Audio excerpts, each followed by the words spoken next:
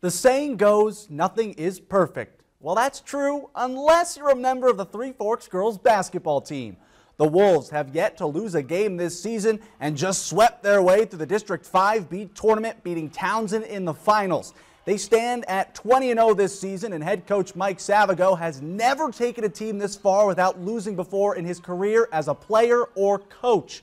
The last time he was undefeated in districts was in 1998 when the boys team was also 20-0 but lost in the title game to Columbus. However, the Wolves aren't paying much attention to records.